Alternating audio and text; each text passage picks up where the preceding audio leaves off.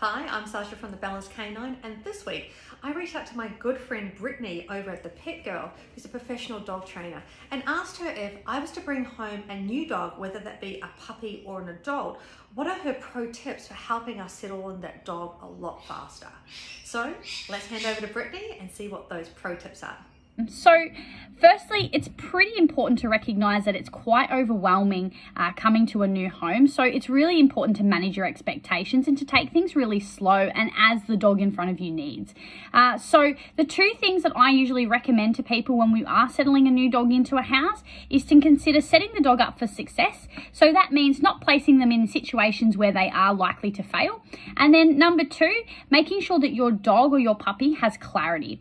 So what you want to make sure is that your rules and boundaries and structure are very clear to the dog. And the way that you do that is by having the same rules across all family members and making sure that everybody sticks to those rules.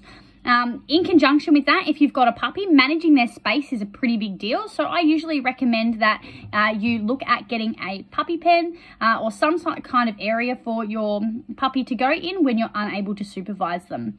Finally, the biggest thing that you should consider is making sure that everybody in the house feels safe. So this extends to other dogs, to children, to other family members, and to other animals as well. So placing your dog or a puppy in a situation where they're able to essentially run amok might be causing safety concerns for any of the other existing family members, and we want to really avoid that if we're going to be fostering really good relationships moving forward.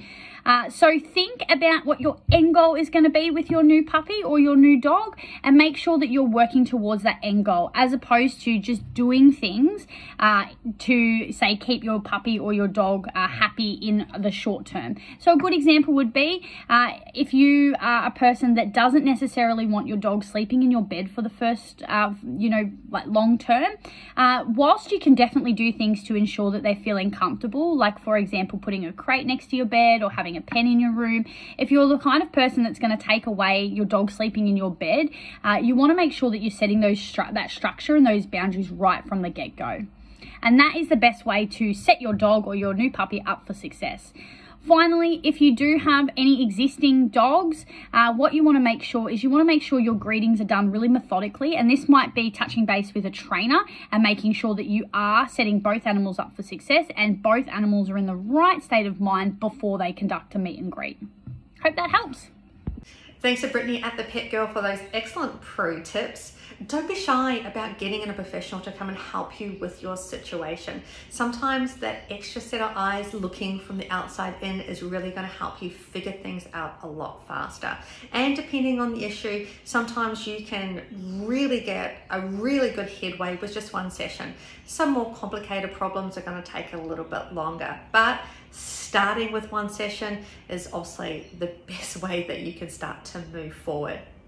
Thanks again to Brittany. Now keep it here at The Balanced Canine because we have a lot more of these videos coming from different animal experts in this amazing industry here in Australia. We have some vets, some trainers, and even groomers lined up to give you some cool tips. Thanks for stopping by.